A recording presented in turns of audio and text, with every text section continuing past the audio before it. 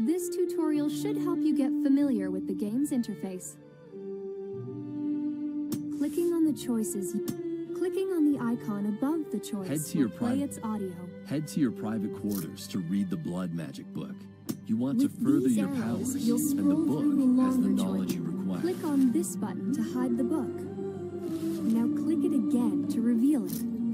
Click on the bottom left. Now click it again to return. These buttons are to manage the narration's audio.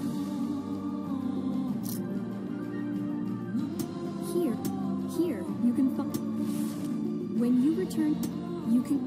Now, click on the first choice to begin your story, or click on the other.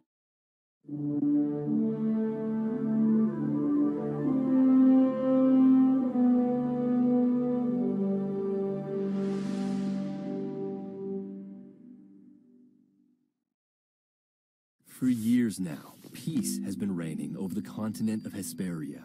The feats of ancient heroes, warriors, and magicians will live on as legends and children's bedtime stories.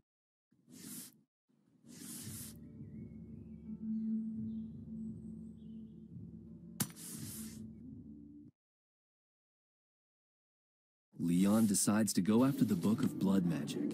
He heads northwest for the city of Remagast. Leon indulges in a night of restful sleep to restore his energy. After fleshing out the last details of his plan with Ankalimo, he resumes his journey to the north. The window's shutters are open, and Leon enters the tower effortlessly.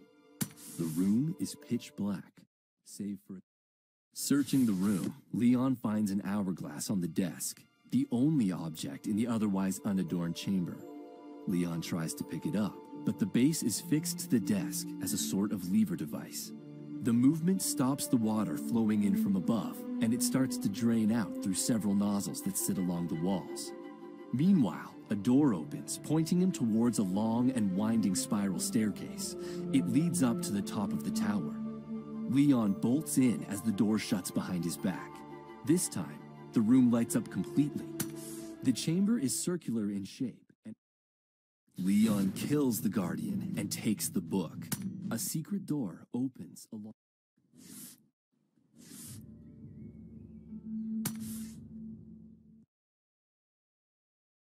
Leon enters the Rulath Forest, an area that has long served as the home of several outlaws.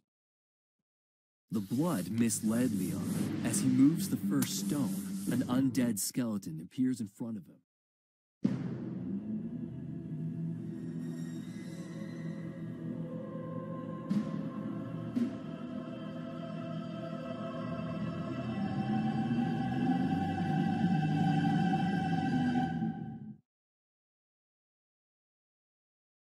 The skeleton crumbles to the ground and dissolves, but a cloud rises from